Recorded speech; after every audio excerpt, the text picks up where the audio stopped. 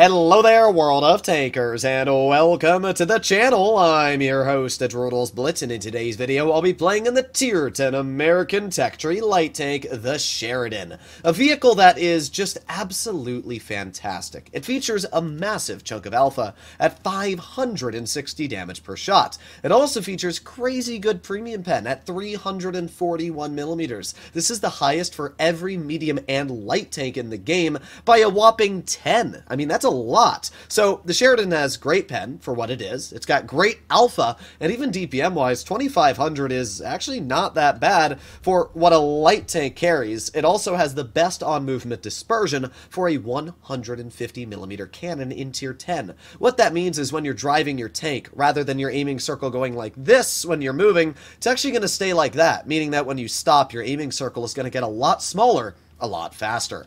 Overall, the Sheridan is a fantastic tank, and it's one of the only vehicles that's really stood strong even with this very, very auto-loading setter meta.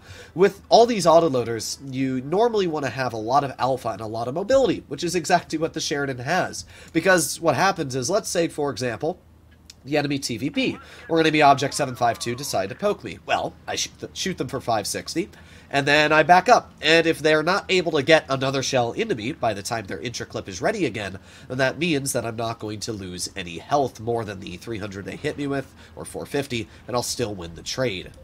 Because of that, it allows us to be just an incredibly strong tank for dealing with opponents and out trading. So already we've been able to start off this game pretty well. We spotted the enemy Sheridan and got a pretty nice shell in. So that's pretty solid. That's a free 500 damage right out the beginning of this battle. Now, I don't know if I want to put myself in the position to poke that Sheridan anymore, so I'm going to be very careful. We can see that the Sheridan actually shot at my teammate. We also got the 268 spotted in the back, so what I'm going to do right now is I'm going to poke, and we're going to see if I can get a shell into the Sheridan, maybe. Looks like that's not going to be the case. Alright, let's back up. Oh, we got the Chieftain off to the side, aiming, and fire. Unfortunate. That was actually a really, really unfortunate shell, because that actually should have penned. But that's fine. Again, we're in a light. We can just chill here. We're not going to be spotted by anything, so let's just wait a little bit longer. We've got our shell loaded at this point. We've got the E4 crossing. Bonk. Nope, unfortunate as well. Alright, well, right now, the game's not going great. The enemy E4 and Chieftain have both gotten away with crossing, which is rather irritating. Oh, we got the 268 still back there as well. I'm not really sure what to do. This is an example of where the Sheridan does feel a bit out of its comfort zone, because obviously this is a tank that does well when opponents make mistakes due to the fact that it features such a nice alpha. But in this battle, the enemy's just kind of getting bled, which is actually rather good. We do have the TVP on the side, though, and this is what I've been waiting for. First of all, I can actually HE the lower plate of that TVP, rolling a nice 600 damage shot. Now, our 752 appears that he's going to go for that TVP, but I got you, bro. That TVP is going to try and run, and the thing's fast, so having all that speed means that it's going to try and get out very, very quickly. But with this tank, we obviously do feature alpha, and we feature mobility. Now, we do see that the enemy 268 is off to the side, but the 268 also appears to be oblivious, and the Object 752 shooting at my teammate. So even though we played this game quite passive early on, as you can see, this is where the Sheridan's alpha and mobility are coming into play. The 752 is hopefully going to waste a bit of time on me, allowing my 752 to get not only one shell in, but me to get one shell in, waste more time on his tank. And why did my teammate shoot heat? Like, really, bro? You could have just, you know what, that's your problem now. Oh, I'm glad it's his problem, because we got a 268 on our tail here. I'm gonna shoot the 268. I'm probably gonna die in this situation, but the best way I can play this is to leave, just like that.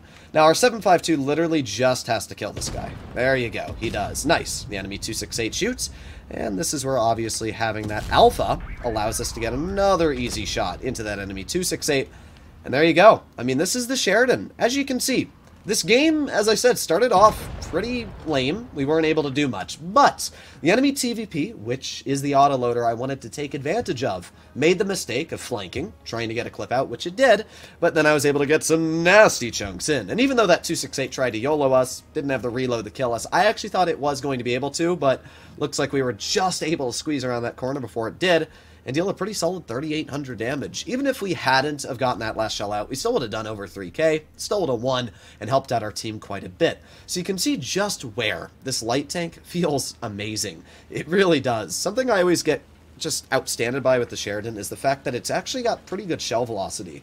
You would think a 150mm cannon would feature quite bad accuracy paired with shell velocity, but first of all, look at that on-movement dispersion. I mean, again, this is a 150mm. We're driving at 50 kilometers per hour, yet it's barely the same size as like an IS-4 on the move, which only goes like 40. I mean, it's just a little crazy when you think about it. Now, something great about the Sheridan is crossing shots, because we're able to get a very easy, for example, 500 damage shot into that enemy M6 Yo. And unlike a normal tank or, you know, anything like that where I'd have to sit and wait, this tank, we just chill. So let's see, is that Yo over there? No, looks like the Yo is not. We do have that 57 heavy off to the side, aiming, and a bonk. There you go. Look at that. 2 shots, 1,050 damage dealt already. Once again, this is where being in the Sheridan allows us to take advantage of players like that T57 heavy. You think driving an autoloader is going to punish players. Let's see, is that 57 still there? It is. We've also got the 268 in the back. What do I want to do? Well, we can't kill that guy. We have the VK72 camping here, which we were also able to spot. Once again, showcasing that fantastic view range on the Sheridan of 326 meters. I can't really shoot that guy. I'm kind of hoping that VK ends up poking. Because right now we're kind of stuck here. But, oh yeah, look at that. Once again, the accuracy on this tank, just getting the job done. Our YAG was able to absolutely smack that guy as well. We can now see that my grill is being rushed by the Leopard and 907. So what we're going to do is we're going to aim it on the Leopard. I'm not going to shoot an HE because it's a risky shot from the angle we're shooting at, but we are able to penetrate that Leopard and get a nice shot in. So let's reload again. Let's see if we can get another shell into that Leopard if he pokes. Come on, poke it. You know you want to. Also got the 200 LT off to the side. Oh, he's close. Come on. Poke it again. I'm going to load a heat shell. We got the 907 off to the side.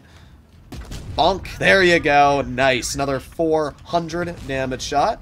And our E100 was able to bonk that 907. Okay. Well, I don't really like the position I'm stuck in, to be completely honest. I really don't like this position at all. The problem is I can't back up because of that VK72. 907's got a dead driver. I'm kind of hoping... Yes, just like that. Now, we are getting some massive low rolls here, which is rather unfortunate. I can't do anything about low rolls, but we have been able to deal about 3,000 damage at this point. We've also been able to easily roll the enemy. I want to try and get out, though, so I'm going to try and do that right now.